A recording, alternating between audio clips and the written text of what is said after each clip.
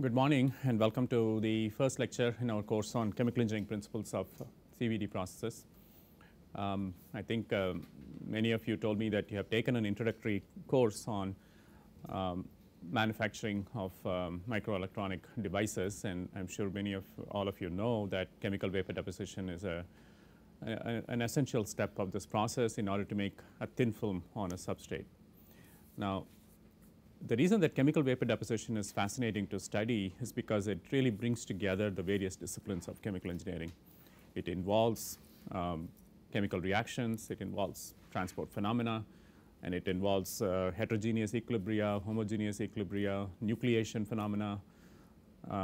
So virtually everything that you have learned in a good undergraduate chemical engineering curriculum, you will have an opportunity to apply when you study chemical vapor deposition as a process.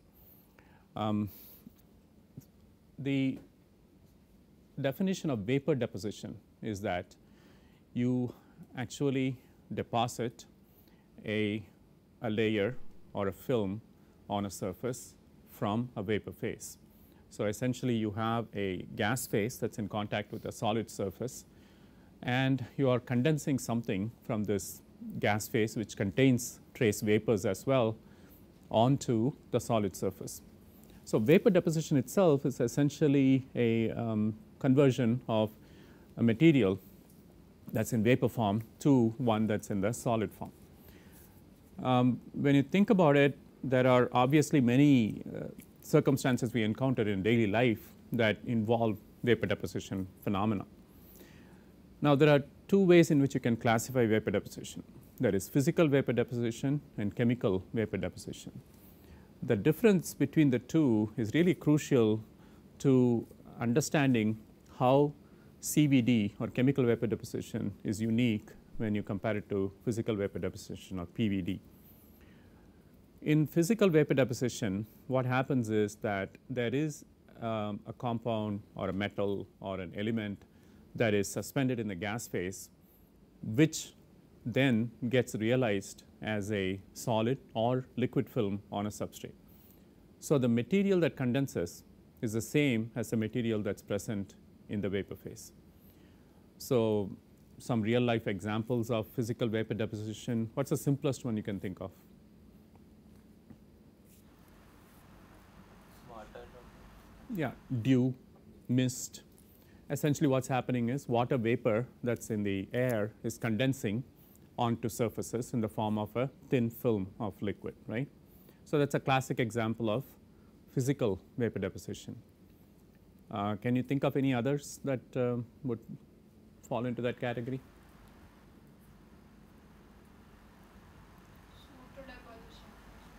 Soot. What is soot? What chemical form? Right. But where does the carbon come from?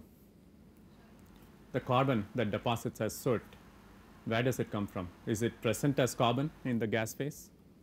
Combustion. It condenses from the gas phase. Right, it condenses as carbon and you call that soot, but is it present as carbon in the gas phase? Only as carbon? No. In fact, soot deposition is a very good example of chemical vapor deposition.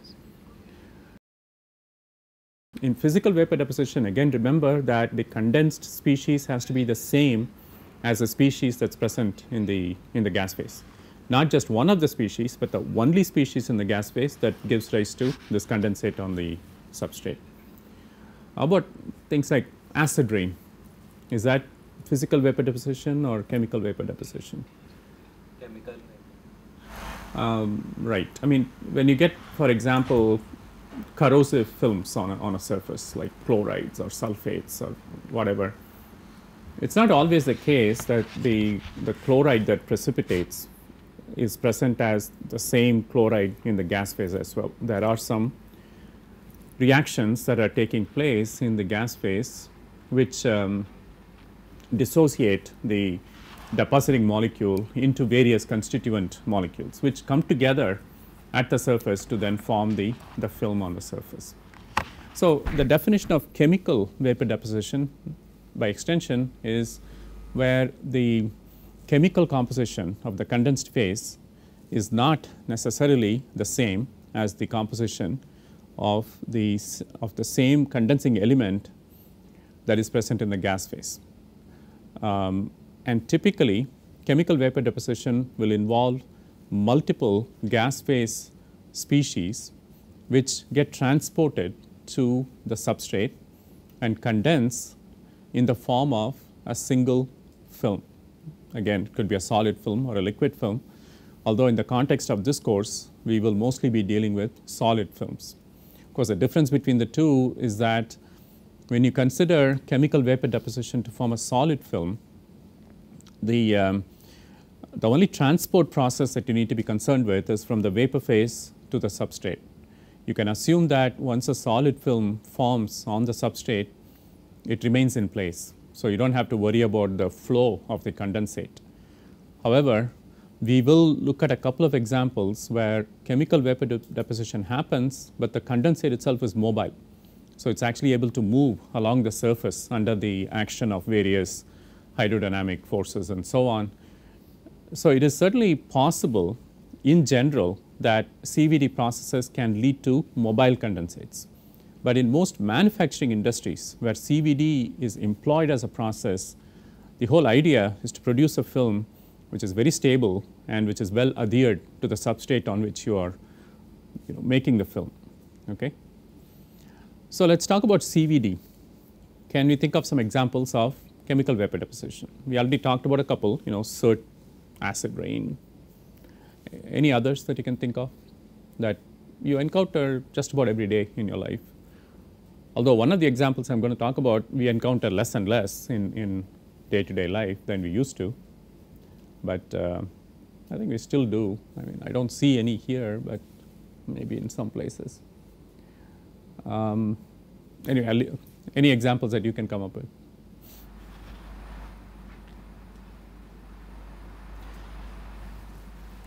How many of you still remember bulbs, incandescent bulbs, filament? They're still around, right? Not so many, but they're still around. So what happens to a bulb? When do you change a bulb? When the filament is. How do you know when the filament breaks?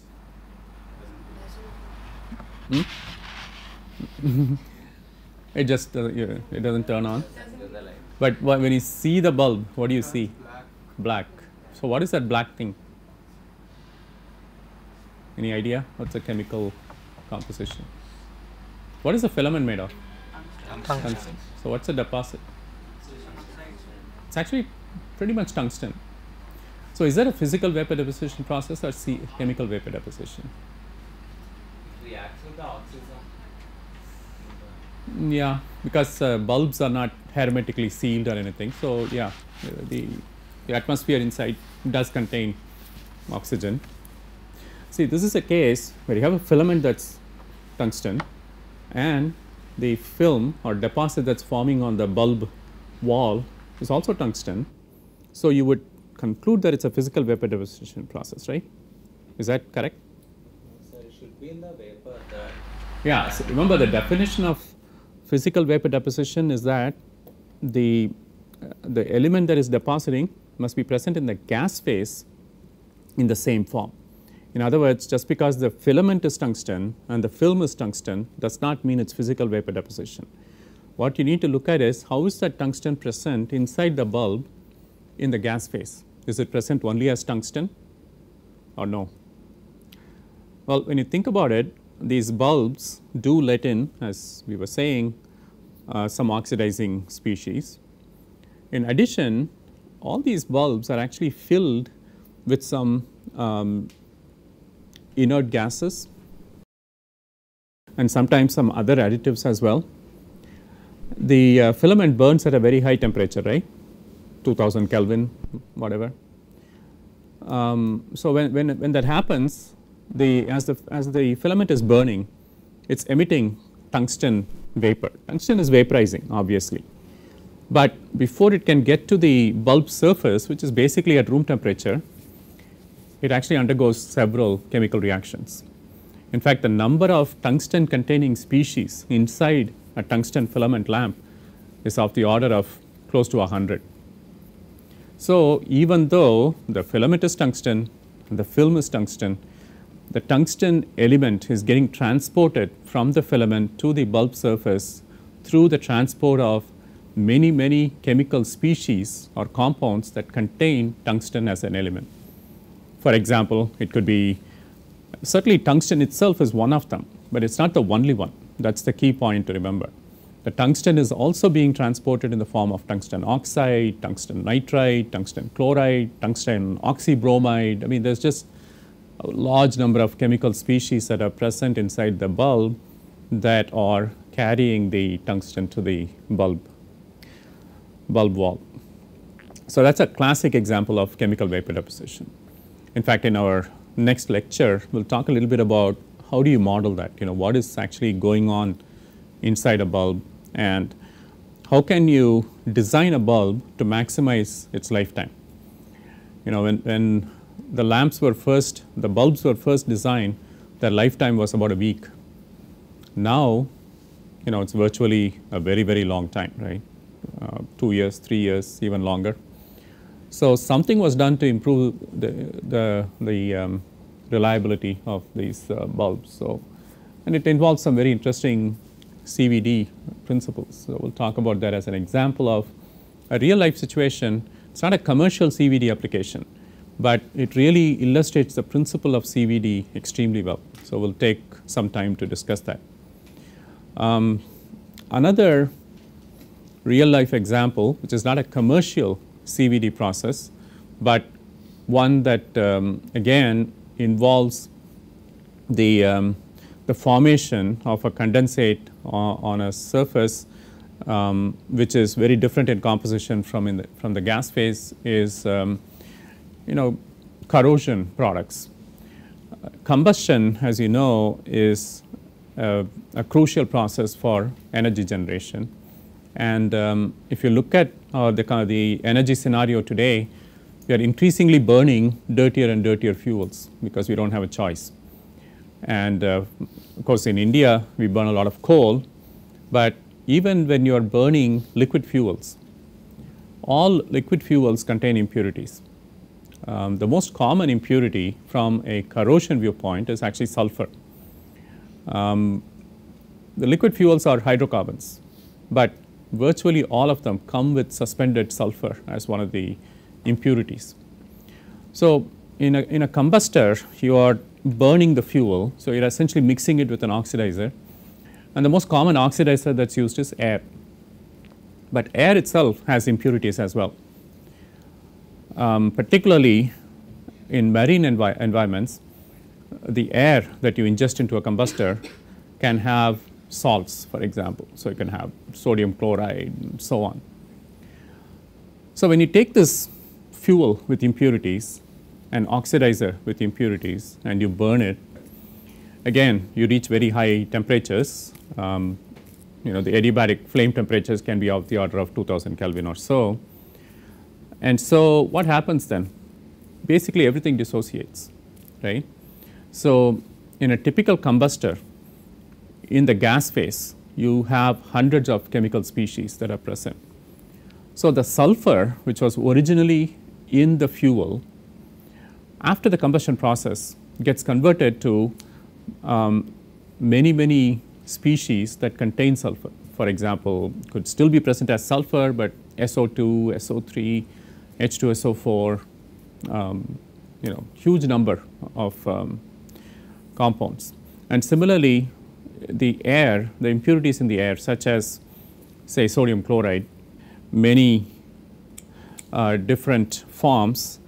And so what happens? Basically, all these species are present in the gas phase, and they react in the gas phase. But on a surface that's exposed to the flow of the combustion gases, whether it's a boiler or whether it's a gas turbine, whatever surface you're using to extract either energy or momentum from the combustion gases, now receives a condensate which is very different in composition from the species that were present in the fuel and in the oxidizer and also very different from all the vapor species that were present in the combustion product gases. For example, when corrosion happens, it's typically due to sulfates that condense. And in fact, the sulfates are known as molten salts, and the process by which they corrode the surface is known as hot corrosion. And if you look at the combustion industry, hot corrosion in general, and in particular hot corrosion due to molten salts, causes losses that amounts to billions of dollars a year. So it's a very critical phenomenon, again, to try and understand, characterize, control, and so on. So if you look at the process by which, for example, sodium sulfate liquid forms on a surface, it's another classic example of a CVD process involving, again, many principles. To model the combustion process, you have to apply kinetic theories as well as equilibrium thermodynamics to predict the temperature that's achieved when combustion happens and to predict the composition of the combustion product gases. And then to predict how these product gases that are the product gas that's formed after the combustion, how does the composition of the gas change as the temperature changes, because the mainstream of the combustion gases is at a very high temperature, but the surfaces that the gas comes in contact with is at a much lower temperature. So there is a temperature gradient that gets established. So at every location in the flow path, a new equilibrium is established corresponding to the local temperature and the local pressure. So the composition of this gas that's flowing constantly changes as it flows. So again, you have to consider chemical kinetic phenomena as well as equilibrium phenomena to understand how the composition of the product gas changes. But once you have done that, the next phase is you have to then calculate the associated transport rates. At what rate does the depositing species get transported to the surface? And that, of course, requires that first you have to do a momentum conservation exercise to understand the velocity distributions. Then you have to do heat transfer calculation to establish the temperature distribution. And then using the velocity distribution that you have obtained through momentum conservation and the temperature distribution that you have obtained through energy conservation, you establish your mass transport rates and phenomena. And this all has to be done in a very self-consistent manner. So it's an iterative process where you're constantly solving the three conservation equations, mass, energy, and momentum, together with the thermodynamic constraints to obtain self-consistent values for the composition distribution of the product gas as well as the associated rates of transport of the depositing species. So to do something as simple as estimating, for example, at any location on a turbine blade, what is the thickness of this molten salt layer that's depositing, you have to go through this very, very complex calculation to obtain that local thickness. Because that local thickness of the molten salt depends on the rate at which the salt is arriving from the gas phase. But in the case of particularly the rotor blades, you are also constantly, the condensate is also moving on the surface. So you have to establish a balance not only between the arrival rate from the gas phase, but also the flow along the turbine blade. And why is that important? Because the local corrosion rate depends on the thickness of the local molten salt layer, right? So in order to do a corrosion map of a surface, you have to do all these calculations upfront to obtain that. And then based on your corrosion mapping, you can actually come up with a protection scheme. If you can identify which areas of a surface are particularly susceptible to high rates of corrosion, you can actually provide additional protection there in terms of a protective coating and so on. So this is another classic example of how chemical vapor deposition in a non-commercial process becomes a process that's very, very critical for you to understand and control. So these are two examples that we will look at initially, the bulb blackening problem and the hot corrosion problem as two examples of unconventional applications of CVD. And then we will look at some more conventional applications of CVD, such as formation of semiconducting films. which is, I believe, the application that you have some familiarity with. In commercial manufacturing, the primary use of chemical vapor deposition is to make very, very thin films on a surface which have certain characteristics that you cannot obtain through other means. For example, a chemically vapor deposited film not only is very thin, but it's also very uniform. It can follow contours, it can even follow steps. I think many of the microelectronic devices that you may be familiar with have a configuration which has fairly steep features. In a conventional coating process, it's very difficult to follow these patterns and obtain a uniform film thickness. However, the advantage of chemical vapor deposition is that because it is based primarily on vapor diffusion to the surface, it can provide a uniform thickness pretty much on every exposed surface. There is no corner effect, there is no edge effect, there is no end effect. You get a perfectly uniform film on whatever surface that you want to coat. The other advantages are that in a CVD process, the film that you get, the structure of the film can be controlled by controlling the vapor deposition conditions.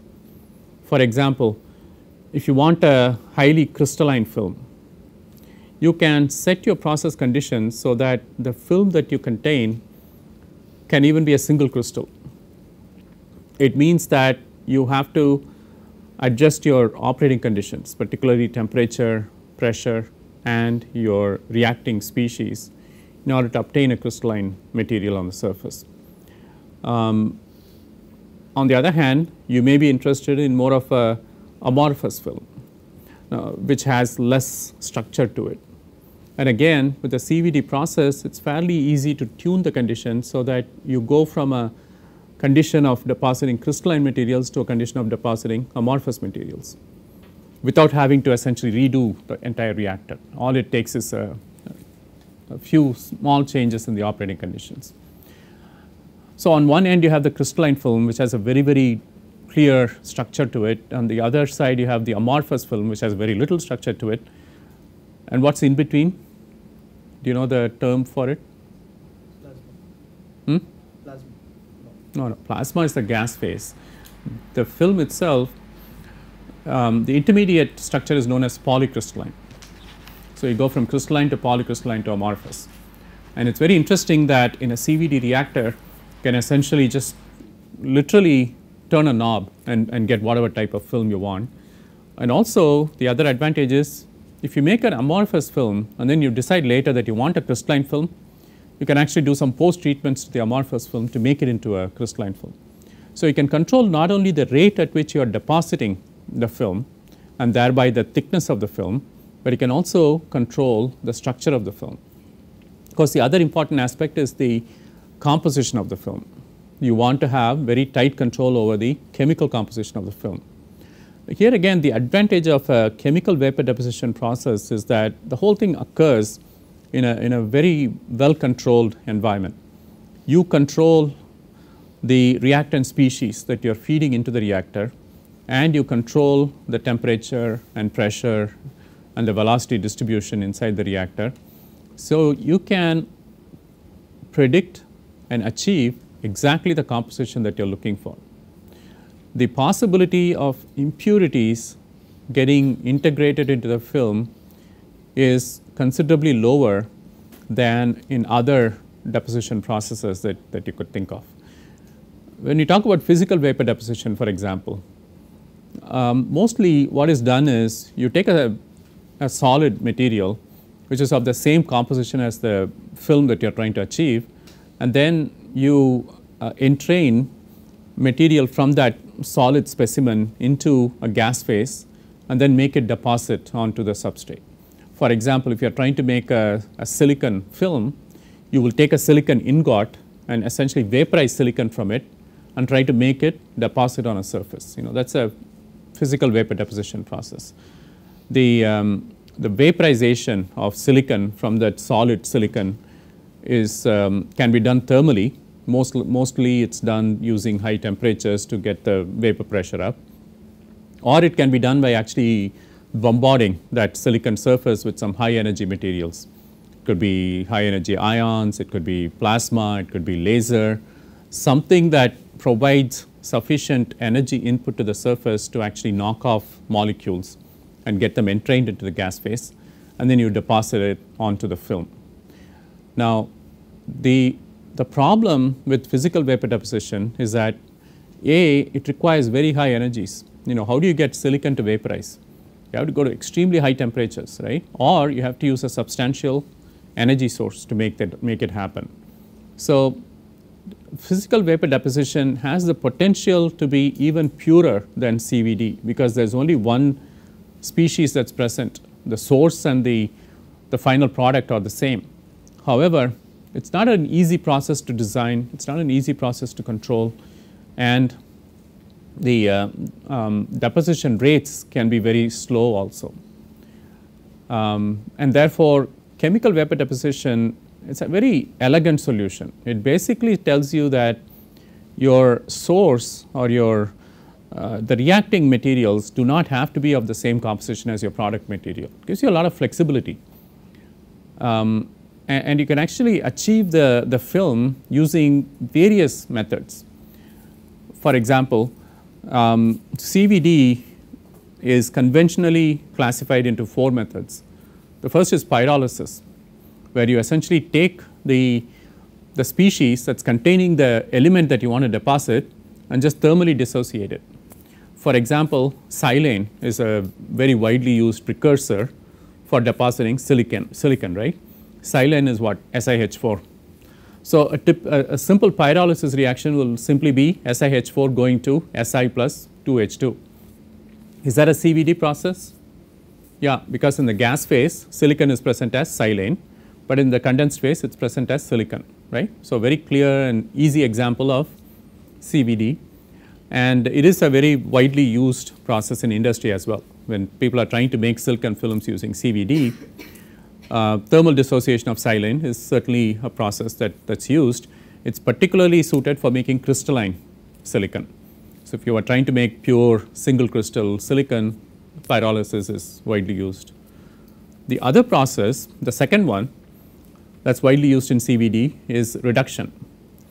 For example, you can take silicon tetrachloride, SiCl4, and react it with hydrogen in a CVD reactor. Again, you will get silicon and HCl. So this process of SiCl4 plus H2 going to Si plus 4HCl or whatever. Another example of CVD, right? You're making silicon, but the silicon in the gas phase is not present as silicon. The advantage of this process over pyrolysis is that you can do it at a lower temperature. And the lower the temperature you use in your CVD, the more polycrystalline or amorphous the film becomes. So the higher the temperature you use, the more crystalline the structure. And in fact, the process that's used to turn an amorphous film into a crystalline film is called annealing. And it's basically just baking it at high temperature for a long period of time, and it changes the structure from a amorphous structure to a crystalline structure. So we have talked about pyrolysis and reduction. The third CVD process is oxidation. This is particularly used to make oxide films. So for example, you could take silane again, SiH4, and react it with let's say O2, and you'll get SiO2 plus H2. So that's a CVD reactor in which you are making a silicon oxide film using oxidation as your primary reaction method.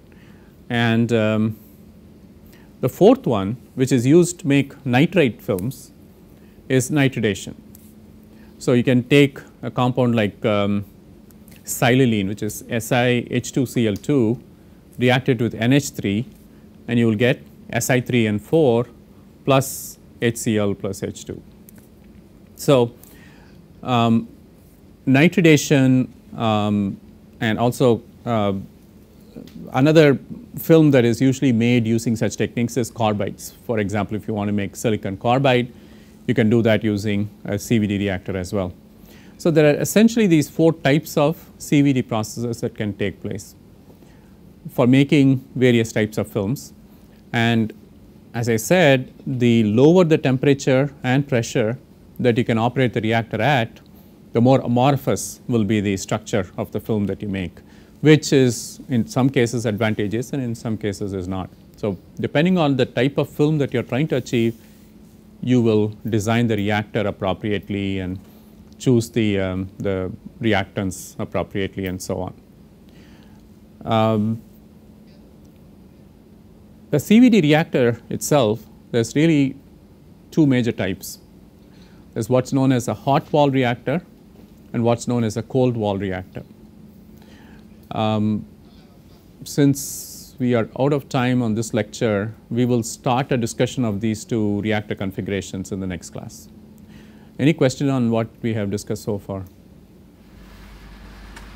Sir, Yeah. in the main process, can the metal be reacting with the components in the vapor? As in the metal should not be touched. No? No, it is. It is definitely reacting. For example, if you're trying to deposit silicon, right, the silicon in the gas phase is reacting with all the other species that are in the gas phase and getting converted to, for example, let's say you have introduced silicon in the form of silane, SiH4. The silicon doesn't stay as SiH4. Silicon is the element, right, and SiH4 is the species or compound. Silicon element is not going to get transformed. It's going to remain as silicon unless it's a nuclear reactor, which CVD reactors are not. But it's going to change partners. So the Si in SiH4, once it gets into the CVD reactor, will be present not only in SiH4, it will be present in Si2, H2Cl2, it will be present in as just Si, it will be present in silicon oxide. So that silicon element can be present in dozens of species inside the chemical reactor. So that's the whole point. I mean, you have to separate the element from the species. The element is what is depositing, but that chemical element is being transported to that surface as part of many, many chemical species that are present in the reactor. That is what we call multi-component transport. The transport phenomena is not restricted to a single compound that transports the element, but the element is distributed among various compounds which are all getting transported to the surface. But in case of sulfur corrosion, the metal on which the coating is going on, but that will be disturbed now, sir. Okay, now you're talking about the substrate itself on which the deposition is happening. Now the substrate is typically inert. I mean, it should be an inert surface. It cannot participate in the reaction. What we are talking about is a deposit that's forming on top of the substrate. That is participating in the chemical reactions also. Anything else? Okay, so I'll see you tomorrow then.